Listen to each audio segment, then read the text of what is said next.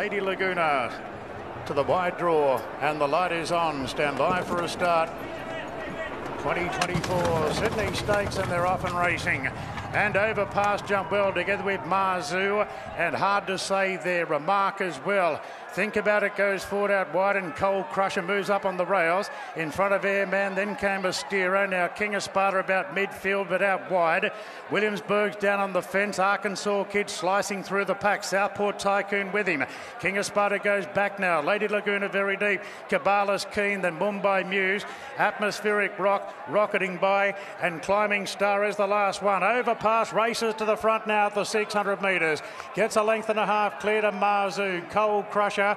Airman wedged between runners there in the yellow cap. Further back to Astero. Southport Tycoon with plenty of horses in front.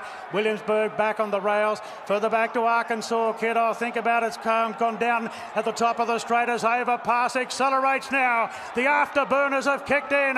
Overpass a length clear. Going up the inside is Cold Crusher. Airman running on. King of Sparta late, but Overpass is clear in the Sydney Stakes.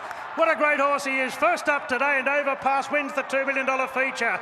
Betting Cold Crusher, third between Southport Tycoon and King of Sparta.